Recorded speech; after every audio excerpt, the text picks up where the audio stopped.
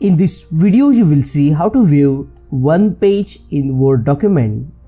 If you are seeing multiple pages in your Word document, there is one easy fix. What you can do is just go to the View tab here on the main menu ribbon, and under this View tab, you will see this option of one page.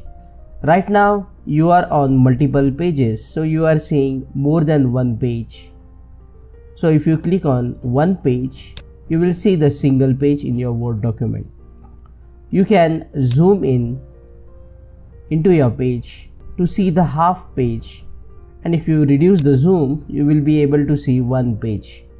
If you want to see multiple pages, just click on multiple pages to see many pages side by side.